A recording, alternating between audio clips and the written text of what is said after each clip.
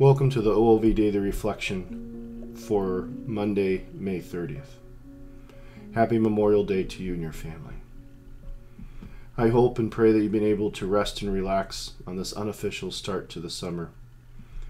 However, the importance of this day, as probably all of you know, is not linked to the beginning of summer, but this day's importance comes from it being a national holiday where we honor and pray for the members of the military who have lost their lives in service to our country, which is estimated to be about 1 million people since the start of our country.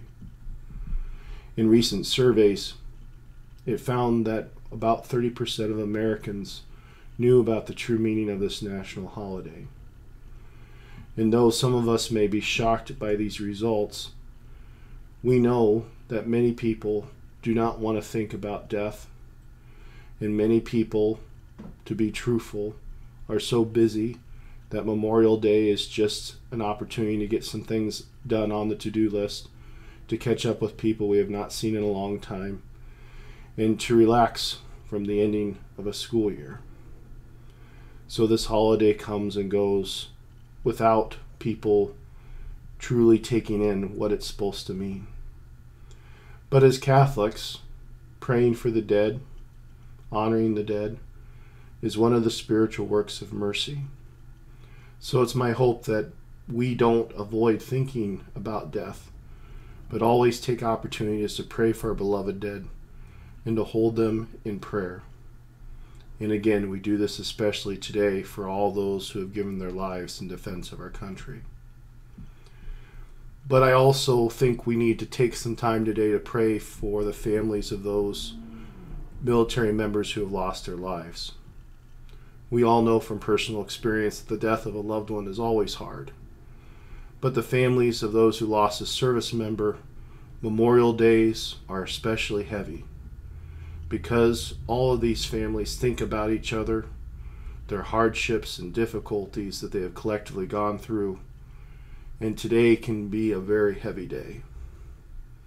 So if you have time, please remember the living members of military families, so God's grace can work to continue to heal them from the loss of their loved ones to war. 2 sentences from today's gospel passage point to how we can heal from the loss of a loved one. And they come from the daily Mass Gospel from the 16th chapter of John. They read, I have told you this so that you might have peace in me. In the world you will have trouble, but take courage.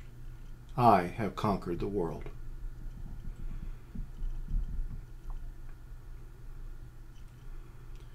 In Christ, in these 2 verses, points to the reality of his death and resurrection. As he's speaking to his disciples in that moment, he was foreshadowing what he would be able to do through his salvific work. But also, brothers and sisters, it points to the reality that no matter what we go through in this world, we will have trouble. Sin, death, struggles, these realities fill our lives. And for some families, unfortunately, including military families, there is more trouble and strife than maybe some of our own. But again, Christ has conquered the world. He has won the victory.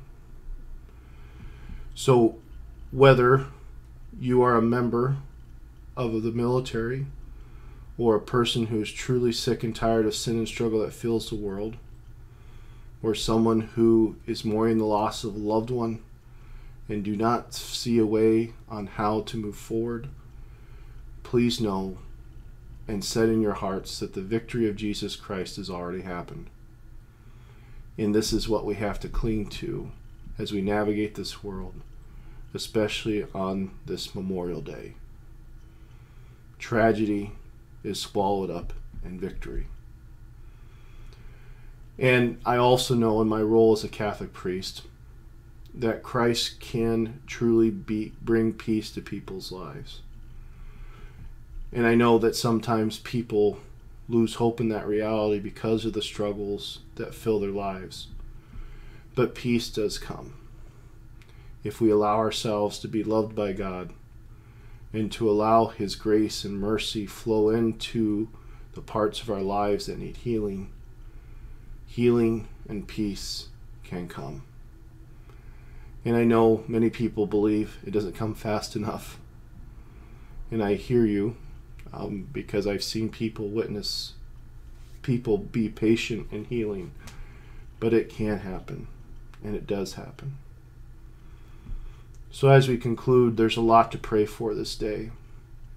Pray for those who have lost their lives in service of our country, their family members who are seeking peace. But may for ourselves, who look out into the world and see so many difficulties and struggles.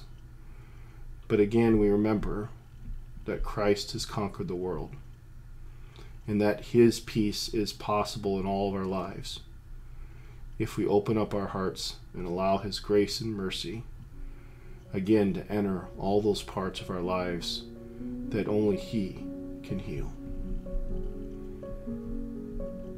Our Lady of Victory, pray for us.